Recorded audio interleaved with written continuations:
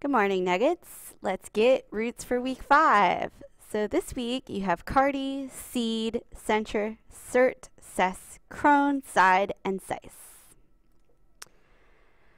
So first up, on our left side, we see some doctors studying images of a heart, and you see a doctor holding a heart with a stethoscope.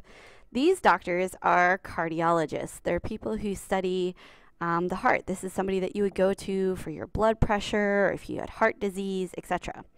And over here, a very familiar image, but you may not realize what it's called. This is called a cardiogram. It is a visual representation of your heartbeat. So if you haven't guessed it already, cardi means heart. Next up, we have cede. Notice that they can be spelled differently, but that they both do mean the same thing. So let's look at the images on the left. So first, we see an image of fall, followed by an image of winter. Fall precedes winter. The picture below it, these are a picture of my two younger sisters. They're younger than me, so I preceded them in birth. So after me, we have Maria, and then Maria preceded Alyssa. She's the youngest. On the right side of your screen, you have a try hard fish, we have an exceeding expectations dial, and we have the 110%. If you are exceeding expectations, it means you are going the extra mile. You are going above and beyond what is expected of you. So what would you guess cede means? Cede commonly means go. So like when you exceed, you are going beyond or outside of expectations. But it can also be used to mean the word yield. And if you aren't sure what yield means to give in, which is very similar to the word surrender. So another word that uses this root is concede. When you concede in an election, it means you are giving in and saying that the other person won. So there's a bonus example for you. On to the third one, centr. On the left-hand side, if you've ever been to New York, you will recognize this green ceilinged room right here as Grand Central Station. And it's Grand Central because it's located, or at one time, it was located in the center of the city's transportation system. So it was the center hub, hence Grand Central Station. On the right side, you see a device that you might get to use in some of your science classes one day, particularly biology or chemistry, and this is called a centrifuge, which operates by spinning very rapidly and using centripetal force to separate different substances and elements so that they can be tested. So a centrifuge basically operates by pivoting materials around a central point, like you see down here, and also in the graphic here. I think you can tell what this one means. Centr means center. No brainer, right? Your next root is cert. You often see stickers on your food that certifies that it is what it claims to be. So for example, certified Angus beef, if that sticker's on it, it means yes, this came from an Angus cow. If you pick up a vegetable or a piece of fruit at the grocery store and it has a certified organic sticker on it, that means they're not just saying it's organic. Someone independently has actually given it the stamp of approval and said, yes, this is organic. And then, of course, when you graduate, you get a diploma, and this certifies that you are an intelligent human being and that you have passed all your classes. It certifies that you have graduated high school. So there's certify. On the right side, you see two very different images. You see an orchestra where they are all playing different parts, but they're all playing together. And then the lower image, you see a group of ants trying to move a piece of bread or food, and they're all working together in concert. When you use the word concerted, if you are making a concerted effort, it means everybody is working with one another with the same certainty to make something happen. So cert means for sure or certain. Our next root is cess. So let's look at our visuals and our examples. So here we see a handicap accessible route or wheelchair accessible route. And down here we have a picture, probably from a military installation, where you're not supposed to go.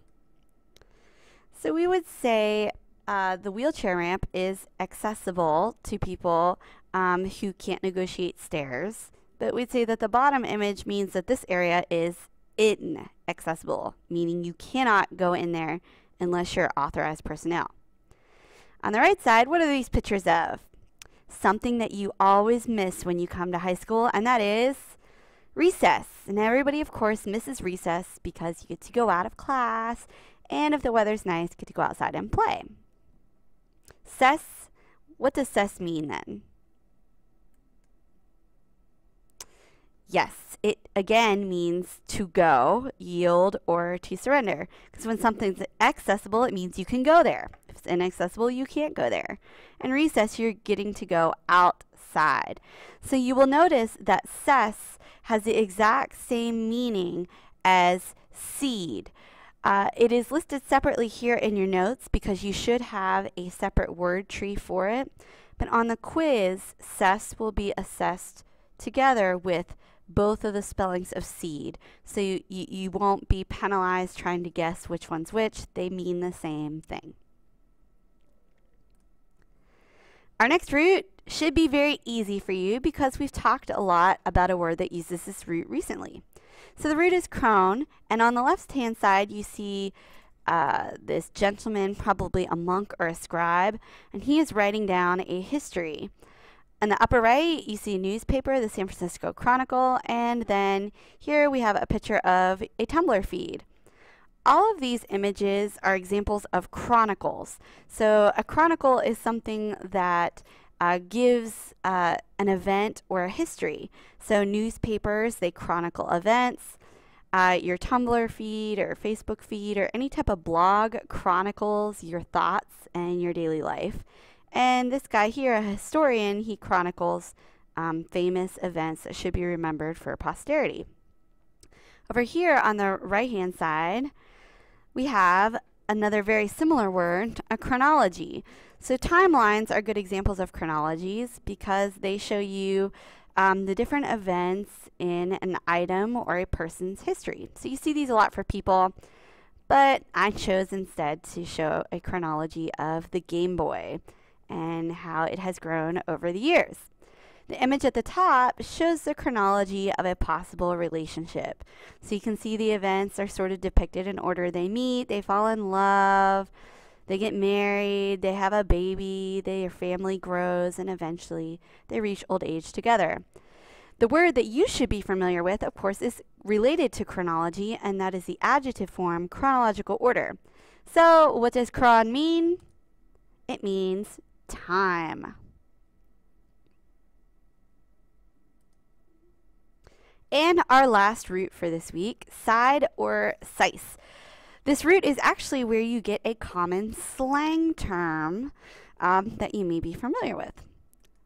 So on the left we have an image of scissors. Scissors, of course, cut paper, cut string, cut fabric. They cut things. On the right side, we have a representation for homicide. And of course, the root homo stands for man. Cide, if you commit homicide, it means that you've killed another person. So cide or cise literally means to cut or to kill.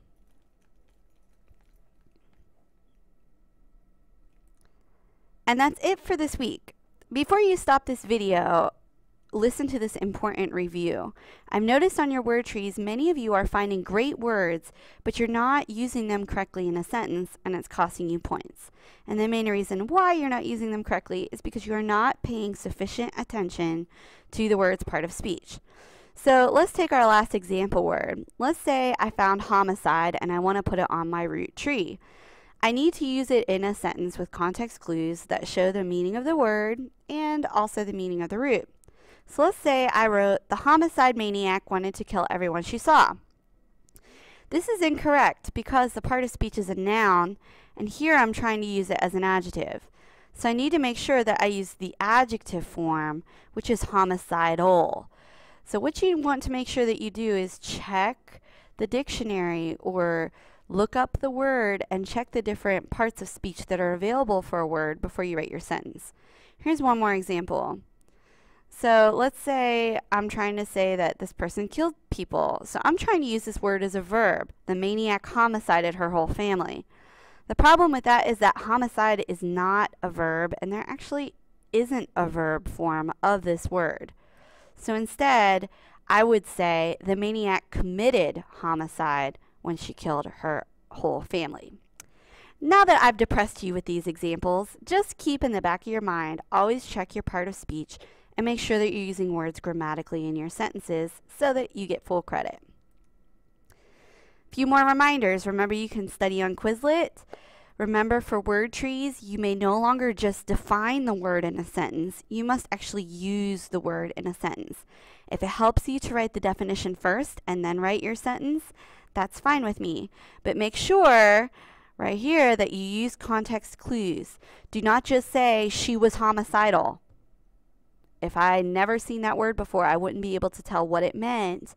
And also, I would be wondering who she was. So make sure you have context and make sure you use nouns. And as I just reviewed on the previous slide, make sure you pay attention to the words part of speech. That's all for this week, lovelies. Start studying and get ready to do your practice quizzes this week. See you in class. Bye.